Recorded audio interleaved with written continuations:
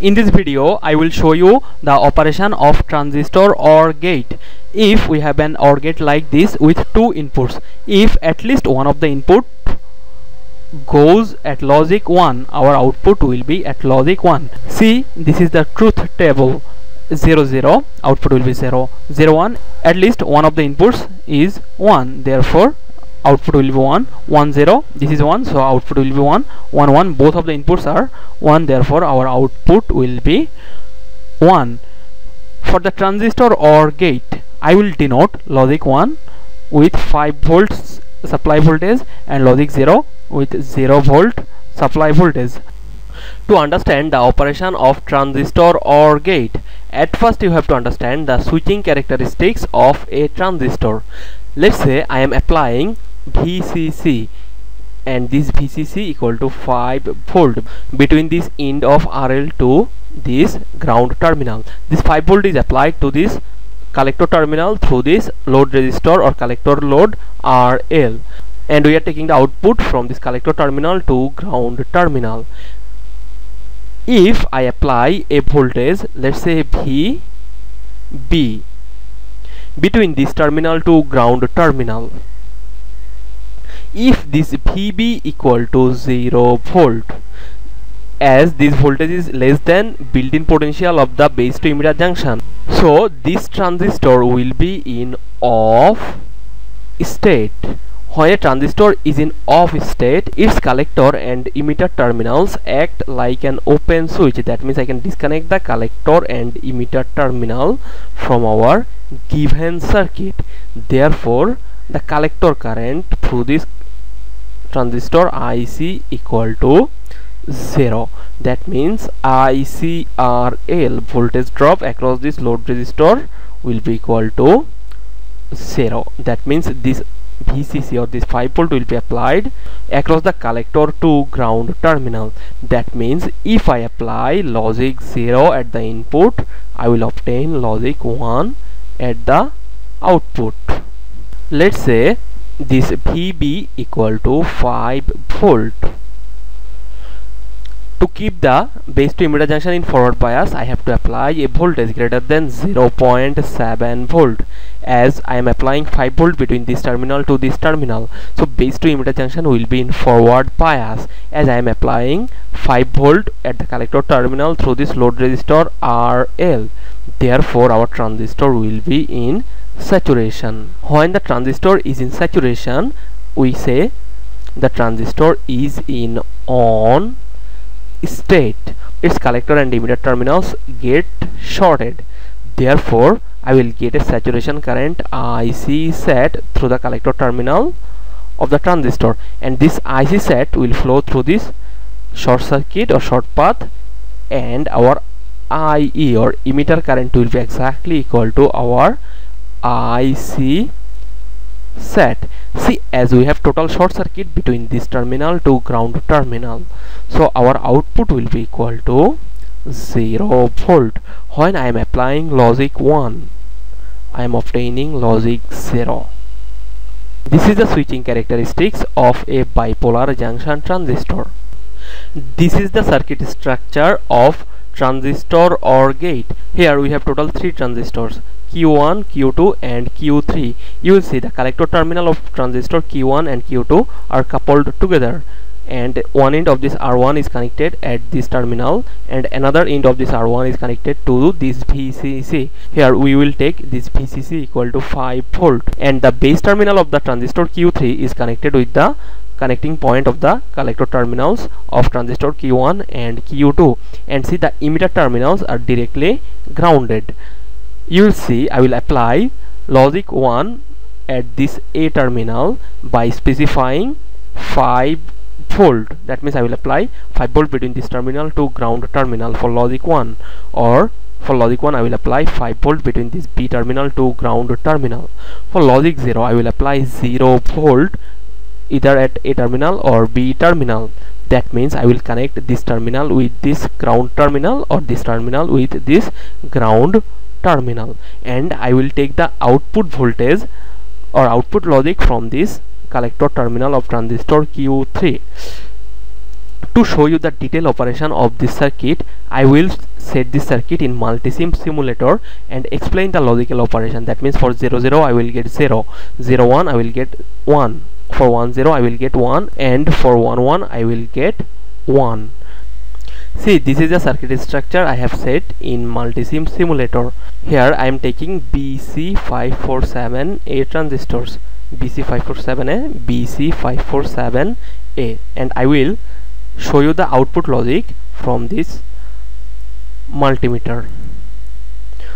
Now let me consider the first case when both of the inputs will be at logic 0.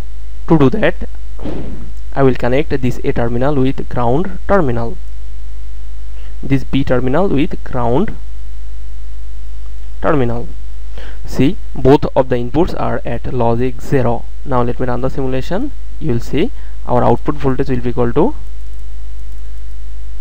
minus 3.878 millivolt, which is nearly equal to 0 volt. This implies that when I will apply logical 0, our output will be at logic 0. Now let me describe how does that happen. When this A terminal will be at logic 0 and this B terminal will be at logic 0, as the base to emitter junction voltage of the transistor Q1 and Q2 is less than 0.7 volt. Therefore, both of the transistors Q1 and Q2 will be in off state. And when a transistor is in off state, their collector and emitter terminal act like an open switch. That means I can disconnect this collector terminal of transistor Q1 and the collector terminal of the transistor Q2 from our given circuit. If I disconnect or remove the collector terminal and emitter terminal, that means I can disconnect the transistor Q1 and Q2 from our original network. Okay.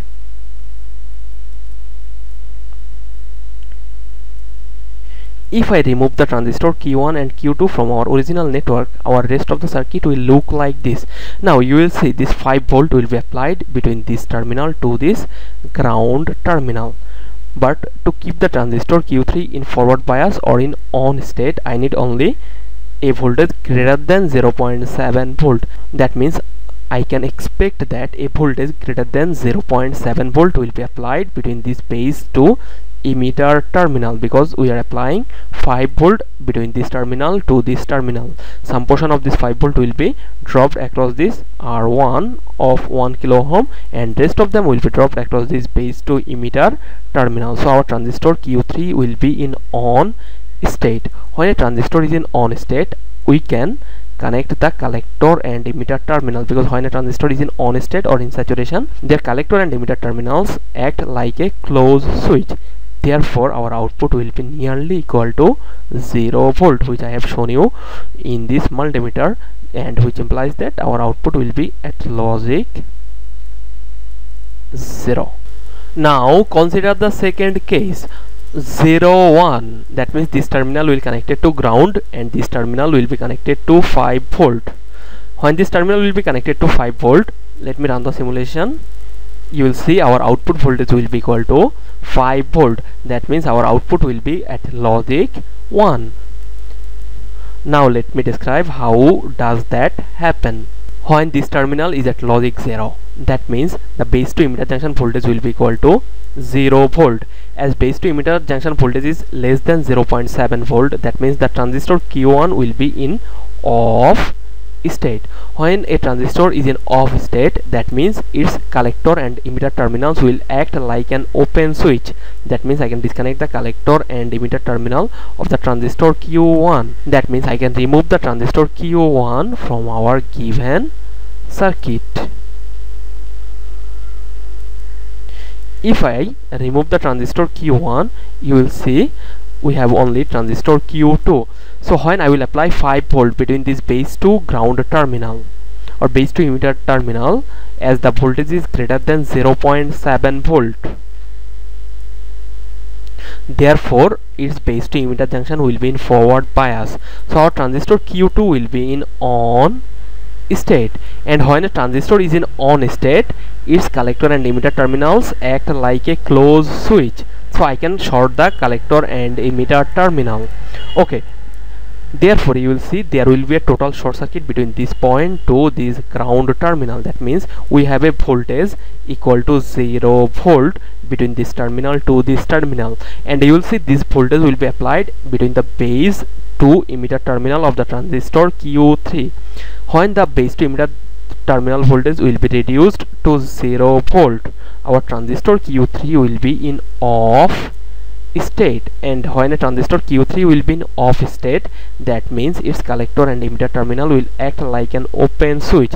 That means I can disconnect the collector and emitter terminal. Therefore the collector current IC in the circuit will be equal to 0. Therefore there will be no voltage drop across this R2. That means our IC3 R2 drop will be equal to 0 volt.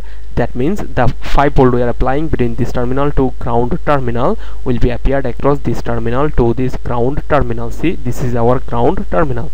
Therefore our multimeter will show a rating of 5 volt, which implies that for input combination of 0 1 I will get logic 1 at the output. Now consider the third case, 1 0. That means this terminal will be connected to 5 volt source and this terminal will be connected to ground terminal. In that case our output voltage will be equal to 5 volt. That means for 1 0 our output will be at logic 1. Now let me describe how does that happen. See, this terminal is connected to ground terminal. That means the base to emitter junction voltage of this transistor is equal to 0 volt. As the base to emitter junction voltage is less than 0.7 volt, so our transistor Q2 will be in off state. When the transistor Q2 will be in off state, that means its collector and emitter terminals act like an open switch. That means I can disconnect the collector and emitter terminal of the transistor Q2 from our network. Therefore I can remove the transistor Q2 from our given circuit because its collector and emitter terminals act like an open circuit. Now we have only transistor Q1 at the input. So at this terminal I am applying 5 volt. That means the base to emitter junction voltage is equal to 5 volt. As the voltage is greater than 0.7 volt, so our transistor Q2 will be in saturation or in on state. So when this transistor Q1 will be in on state, that means its collector and emitter terminal will act like a closed switch. Therefore I can short the collector and emitter terminal, or I can connect the collector and emitter terminals with a short circuit. Therefore you will see the voltage difference between this terminal to this ground terminal will be equal to 0 volt because we have total short circuit, and this voltage will be applied between this base to emitter terminal of the transistor Q3. As the voltage is reduced to 0 volt, therefore our transistor Q3 will be in off state, so its collector and emitter terminal will act like an open switch. So I can disconnect the collector and emitter terminals from our given network. Therefore the collector current of the circuit will be equal to 0. Therefore our voltage drop through this R2, which I will denote that with I3 R2, will be equal to 0. That means the 5 volt that was applied between this terminal to this ground terminal will be appeared across this output to ground terminal, which I have shown you in multimeter, was equal to 5 volt, which implies that logic 1 for input combination of 1 0. Consider the last case. For input 1 1, this terminal will be at 5 volt and this terminal will be at 5 volt. See, our output will be equal to 5 volt. That means for 1 1 our output will be at logic 1. Now let me describe how does that happen. See, when this terminal will be at 5 volt and this terminal will be at 5 volt, that means both of the transistors Q1 and Q2 will be in on state. That means both of their collector and emitter terminals will get shorted, because when a transistor is in on state, their collector and emitter terminals act like a closed switch. So you will see we will have total short circuit either at this path or through this path. That means I will get a 0 volt between this base to emitter terminal of the transistor Q3. So our transistor Q3 will be in off state. So when this transistor will be in off state, that means its collector and emitter terminals get disconnected from our circuit. so its collector current will be equal to 0, therefore the voltage drop across this R2 will be equal to 0. That means this 5 volt will be applied or appeared between this terminal to this ground terminal, which I have shown you in the multimeter, which was equal to 5 volt, which implies that for logic